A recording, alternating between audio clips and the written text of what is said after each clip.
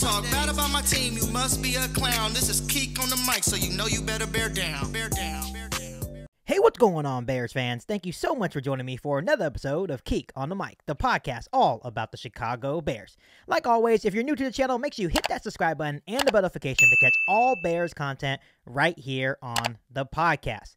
So, Bears fans, let's have a little conversation about Ryan Poles and his lack of aggressiveness and how he has approached his very first free agency as the Chicago Bears GM. And let me tell you guys something. All I've been hearing all over social media, getting comments on my other videos, is saying, hey, Keek, why isn't Ryan Poles being aggressive? You know, why is he sitting back? Why is he taking this approach? You know, I've even seen comments saying, well, the Bears are going to suck next year. Justin Fields is going to die.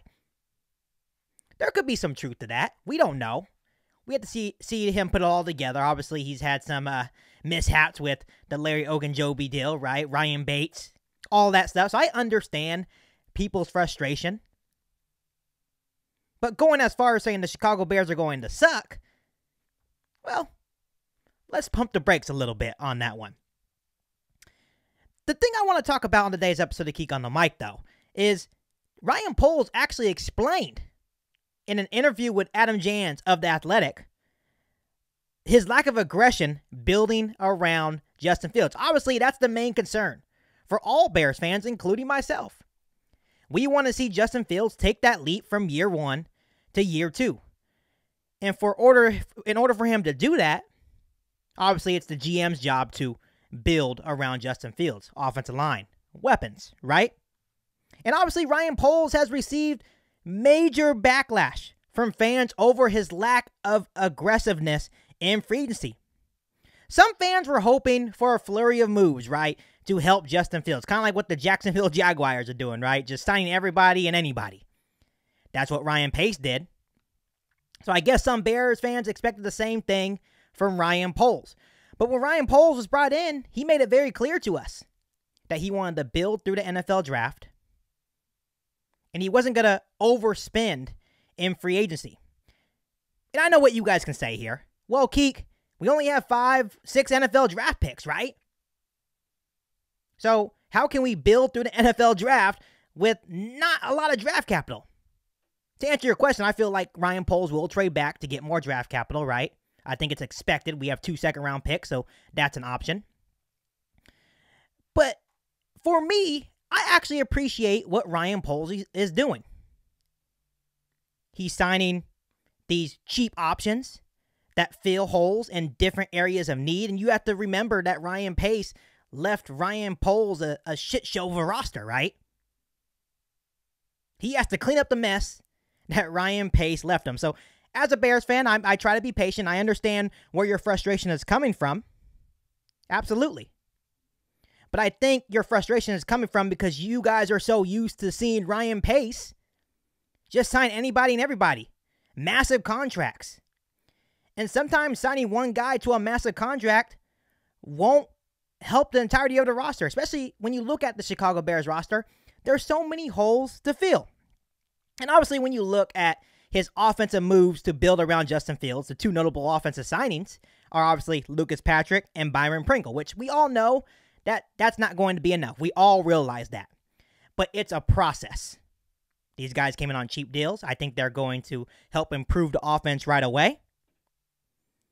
And when you really look at the most upset Bears fans, you know, they're saying things like, he has to work hard to build around Justin Fields. That rookie contract won't last for long. Those are all true points. It's a process. The thing I like about Ryan Poles, though, is that he doesn't deflect the questions or the backlash of why he is taking this type of approach, much like how Ryan Pace would, you know, get these tough questions about the roster, and he would deflect the situation. Matt Nagy did the same thing. Ryan Poles, what we've learned so far, is brutally honest about the roster, and he doesn't shy away from the backlash. If someone has a question of his approach, he will answer that question with all the honesty in the world.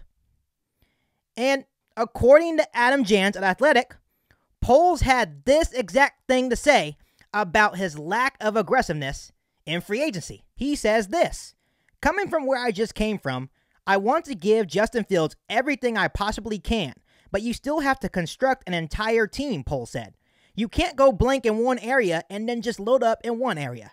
We're always going to be aggressive to get Fields the tools he needs to be successful, Poles said. It's just the timing and the talent level and the cap situation. All of those are going to dictate when we can go and when we can't go. But I think what we've done so far is at least establish a little bit of growth in the roster. Plus the scheme with the coaching, I see him getting better even from what we did right now. Interesting. And like I said, this is what I like about Ryan Poles. He's honest, and what Poles said in that statement is very straightforward. Something that he mentioned in his statement is that the Bears didn't have a healthy enough cap space to be super aggressive, to get the big free agents, right? You got to respect that. What Ryan Pace would have did, right? He would have went out there with the limited cap space and signed some big-time players to big-time contracts. But what does that lead you? It leads you to cap hell in the future. Much like what we're in now, right? We have a decent amount of cap space, but not enough to, go break the bank on many big players in free agency. And Poles' point of view as well, he feels right now that the roster has improved. Not by a lot, but he feels like the additions of Byron Pringle and Lucas Patrick will help the roster more than people think. Which, we're going to have to see that, right? Obviously, it's just two guys. He mentioned in his statement that you need many areas of the team to improve, right? Two guys won't improve the roster too much, but I think they will help improve the offense a tad bit. And also, like he mentioned in his statement, he feels that the coaching staff is better equipped to work to Fields' strength as a quarterback. And as a fan, I definitely can see some truth to that just by knowing how bad Matt Nagy actually was. I actually, before this podcast, turned on the Browns game again. And Matt Nagy did not have Justin Fields prepared for that game. And yes, Justin Fields definitely had some rookie mistakes in that game. But overall, it's the coach's job to ensure that they put their players in the best situations. And Matt Nagy failed to do that. Not only with Justin Fields, but even all the way back to Mitch Trubisky. Obviously, we can say Allen Robinson got a little bit sabotaged as well. So there's definitely some truth to that Luke Getsy can come in with this new scheme that fits probably Fields' talent a little bit better. And we could see that massive jump just by the coaching alone. Obviously, we have to see it to believe it first. We can't just sit here and say, oh yeah, he's definitely going to improve. Luke Getsy coming in is definitely going to help Justin Fields. We don't know that yet. But we can be cautiously optimistic about what the coaching and the new scheme is going to do for Justin Fields and this Chicago Bears offense. So overall, even though the lack of moves can be frustrating, we have to give Poles the time to fix the mistakes that Ryan Pace left, right? It's a huge mess. He had to unload massive contracts like Khalil Mack. You have to remember there was a bunch of dead cap hit. So that affects the cap space a little bit. So overall, Ryan Poles' mission is to fix Ryan Pace's mistakes, and that's going to take a little bit of time. And you also have to realize that more moves will come. Trust me, the more moves will come. Even though we have limited cap space, he's still going to make nice little moves here and there, especially to the offense side of the football. And then we also have the NFL draft coming up. Yes, we have 2 second-round picks. We have a third-round pick, right? We have 6 total NFL draft picks to try to improve the Chicago Bears football team. I expect them, like I mentioned, I expect them to trade back, add more draft picks, to get as much as we can to help improve this Chicago Bears roster. But like always, just try to relax. I know it's frustrating. I get it. We have waited so long for a winner. But at this point, you have to give Ryan Poles time. Think about it. Ryan Pace got 7 years. 7 years, but we're already complaining. Some of us already complaining after a couple of months of the Ryan Poles era. Pump the brakes a little bit. Relax.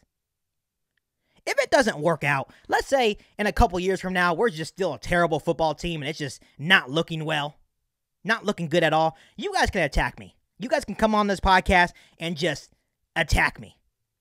But right now, I am choosing to be that cautiously optimistic Chicago Bears fan, because that's all we are as fans, and give him the time to fix Ryan Pace's mistakes. And I hope you guys will do that as well. But let me ask you guys this. How do you feel about Ryan Poles' statement on his lack of aggressiveness? Answer that for me. And also, do you feel that the combination of the new coaching staff and the offensive moves made so far is enough to help Justin Fields, like Ryan Poles mentioned in that statement? Let me know down below in the comment section. I can't wait to hear you guys' answers. But before I let you guys go, make sure you hit that subscribe button and the bell notification to catch all Bears content right here on the podcast.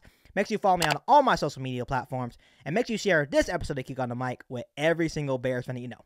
But other than that, I'll be back for an all-new Bears podcast right here on Kick on the Mic. Thanks, guys, and bear down. You ain't bout it, you ain't bout it, you ain't kick on the mic. You ain't bout it, you ain't bout it, you ain't kick on the mic. You can go and subscribe, cause I be on it right. You ain't bout it, you ain't bout it, you ain't kick on the mic.